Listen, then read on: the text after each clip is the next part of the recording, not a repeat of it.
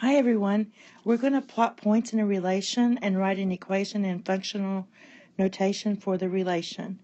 So it's basically we're finding patterns here. And don't forget your x is your domain and your y is your range.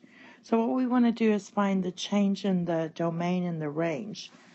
And what we're going to do is kind of look at this and see what do I have to get from -4 to -8. So I have to add a -4. How do I get from -8 to -12? Well, I add another -4.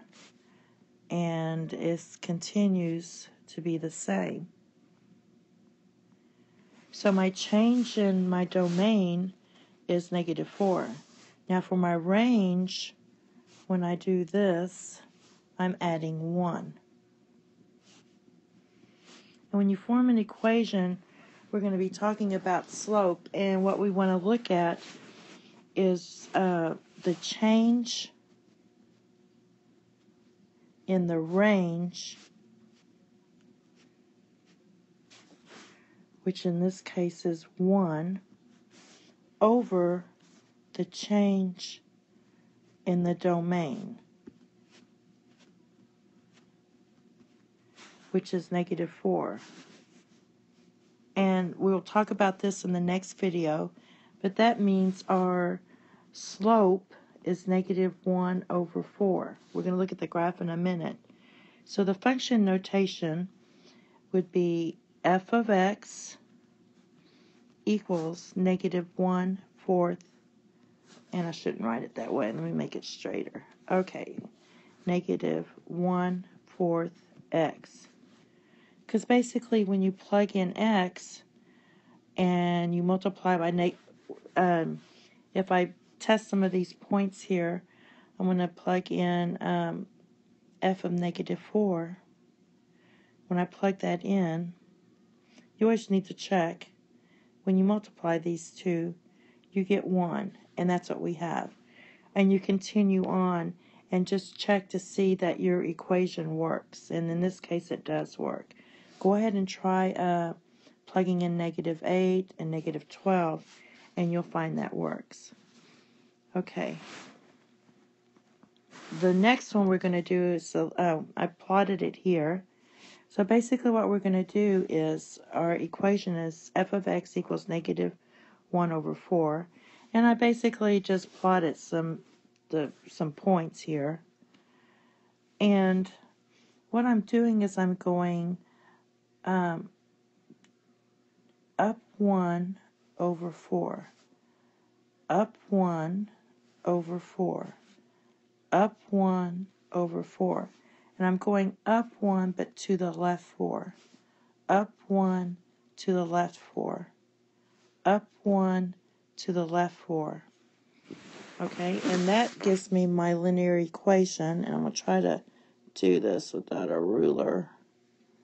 There's your line, and you get the idea. It's supposed to go through those points.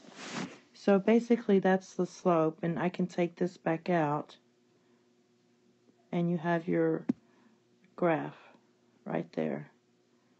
Something like that. So this is f of x equals -1/4 x. Okay, the next one we have is a little more complicated. I'm going to check out my differences. Here my difference is +1. However, here it's +2. Here it's +1 again. And here it's +1. Here it's +3. In my range, we have -2, -4, -2, -2 again, and -6. So what I want to do is the change of y. So change in my range. I'm going to write my changes like that. That's called delta. My change in y over my change of x. And I'm going to see if it's consistent. So I'm going to take these two pieces here. And my change from 8 to 6 in y was -2. My change in y was 1. This equals -2. Now let's check something that's different. Let's check this one with this. This one, my change in y was -4. And my change in my x was 2. Well, that also equals -2. So we have a consistency here. Now let's check this one. This is the one that's also different. My change in my y was -6. My change in my x was 3. Well, that also equals -2. So basically I have y equals -2x, because that's your slope. This equals your slope, and we're going to call that m. However, when I rewrite the table, I write this out, and I'm going to put in my -2, so I'm going to multiply my x right up here by -2, because that's what I'm saying the equation is. And I get -2, -8, -10, -12, and -18. Now what I notice with my equation here, for me to go from this x to this y, I'm going to have to make an adjustment. And what I'm going to do is have to add 10. Because the difference between these, I have to add 10. To get from -2 to 8, I have to add 10. To get from -8 to 2, I have to add 10. To get from -10 to 0, I have to add 10. So my new equation is going to be y equals -2x plus 10. Now, since this is supposed to be function notation, I just changed my y to f of x. No big deal. It's just using function notation, and you're good to go. We're going to talk more in depth about this in the next video, how to find this more algebraically.